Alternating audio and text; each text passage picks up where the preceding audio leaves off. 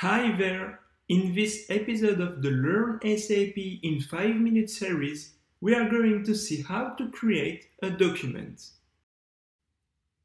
In order to create a document in SAP, you will have to use the transaction code CV01N and to press Enter. You are here in the initial screen, Creation of a document in SAP. You will have here several fields to take care about. First, here it's the document number. If it is configured as external number assignment, you will have here to insert the document number. Otherwise, SAP will do it automatically. Then here you have the document type. So is it an instruction? Is it a formula? Is it a manual? Etc. etc. You will have to select already configured document type. Let's suppose in our case we would like to create a document as a QM for quality manual. Let's double click on it. And here the last one is the document version. Then let's press Enter to create the document.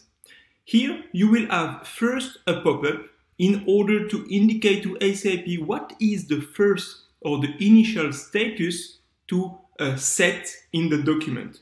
Let's suppose that the first status will be in work. So I will double click on it, and now we are in the basic data QM manual. This is our document type of the document creation. On this screen, you will first here recover the header of the document. So in this field, you will have the document number. For the moment, we have a star because the document is not already created. Here you will have the document part and here the version of the document. The first one is consequently 00. Then you have the first tab here, document data. In this tab, you will recover the general information of the document. First here, the description of the document. Let's suppose here, quality instruction. Then you have the document status, in work, so it is currently in work and not released yet. And here the user who creates the documents.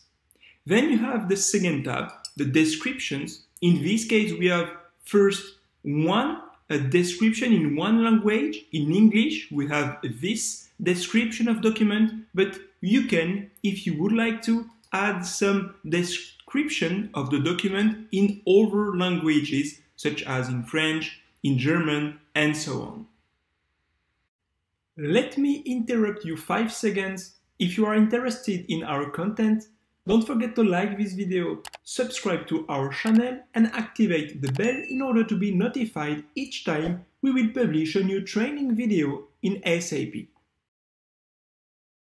Then you will have the third and last tab, the Originals tab.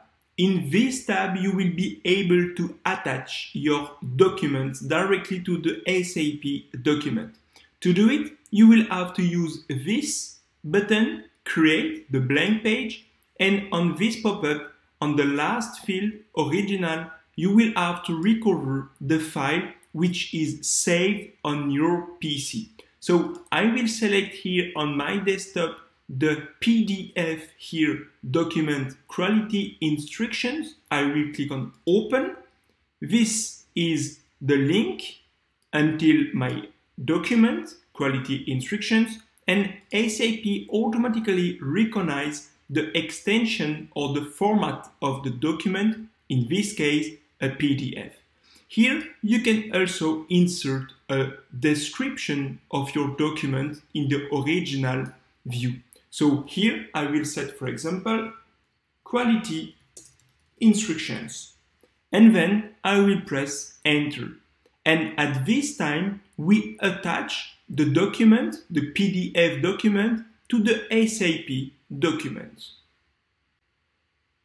Let's now save the document in order to create it in the SAP database. So I will use here the Save button in order to create it. So here we have the SAP information message. We created a Q00, the document type, document with this number this is the document part, and this is the version. If we create a new version, SAP will attribute the version number 01, 02, 03, and so on.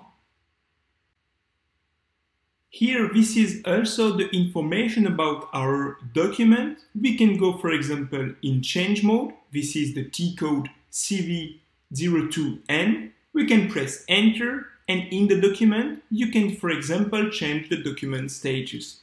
Let's suppose that now we would like to attribute the document status inspection required, or you can also set the locked status to the document. Let's suppose we would like to now make an approval of the document, so we will set the status inspection required. We will press enter, and here you can see the new status of the document. And then let's save it to save the changes. Thanks to you for watching this video. Don't hesitate to subscribe to the channel if you like our content and to visit our website to know more about SAP. See you soon!